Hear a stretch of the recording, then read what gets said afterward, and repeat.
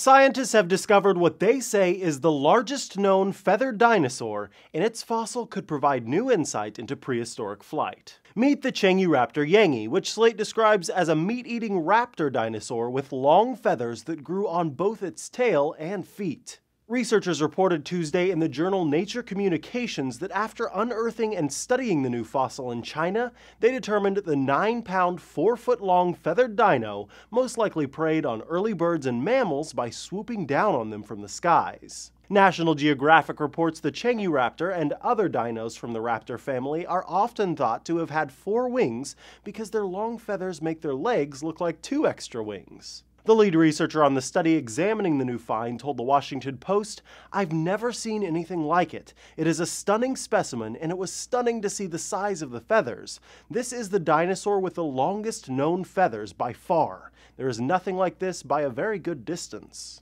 But the new dino is more than just a cool find. The Nature Communications paper says its fossils could help them test hypotheses explaining the origin and evolution of avian flight. The lengthy feathered tail of the new fossil provides insight into the flight performance of microraptorines and how they may have maintained aerial competency at larger body sizes. Basically, the researchers suggest the Chenguraptor could have been able to slam on the brakes and change direction mid-flight by altering the pitch of its bony tail as it plummeted toward the ground. This action also could have helped with landing, too.